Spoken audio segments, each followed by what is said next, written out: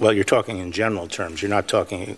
What I'm talking about specifically, yes, you're correct in a sense that the special counsel in his report found substantial evidence that the president tried to change McGahn's account in order to prevent, and this is a quote, further scrutiny of the president toward the investigation, end quote.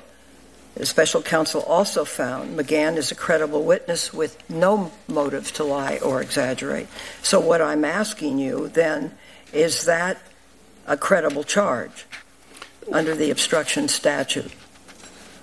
We felt that that episode, the government would not be able to establish obstruction. If you go back and if you look at the episode where the president gave McGahn an instruction.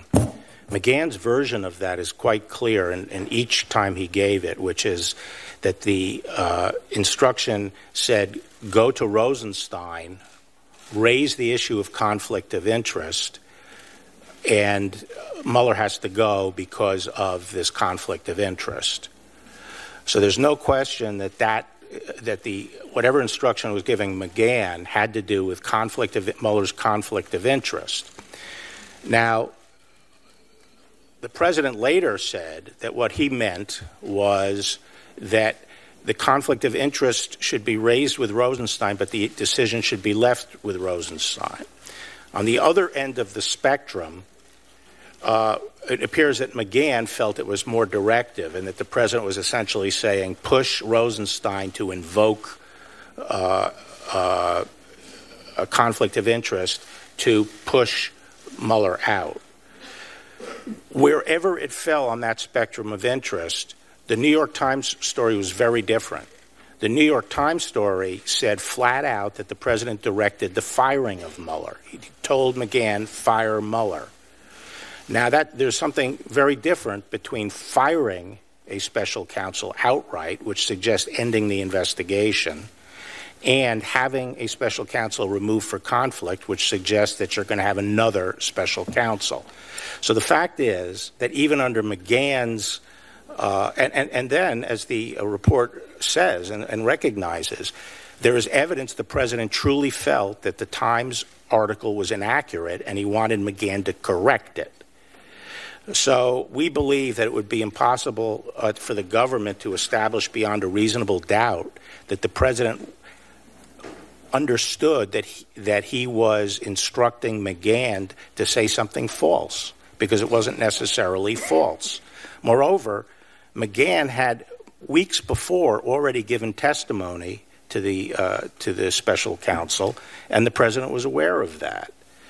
And as the report indicates, it could also have been the case that that he was primarily concerned about press reports and making it clear that he never outright directed the firing of Mueller. So in terms of the request to ask McGahn to memorialize that fact, we do not think in this case that the government could show corrupt intent beyond a reasonable doubt. Just to finish this, but you still have a situation where a president essentially tries to change the lawyer's account in order to prevent further criticism of himself. Well, that's not a crime. So you can, in this situation, instruct someone to lie? No, it has to be, well, to be obstruction of justice, the lie has to be tied to impairing the evidence in a particular proceeding. McGahn had already given his evidence, and I think it would be plausible that the purpose of McGahn memorializing what the president was asking was to make the record that the president never directed him to fire. And there is a distinction between saying to someone, go fire him, go fire Mueller, and saying, have him removed based on conflict. And what would they have different results. What would that conflict be? Well, the difference between them is if you remove someone for a conflict of interest, then there would be presumably another person appointed. Yeah, but wouldn't you have to have it in this kind of situation, an identifiable conflict that made sense, or else doesn't it just become a fabrication? Well, now we're going to shift from the issue of writing the memo or somehow putting out a release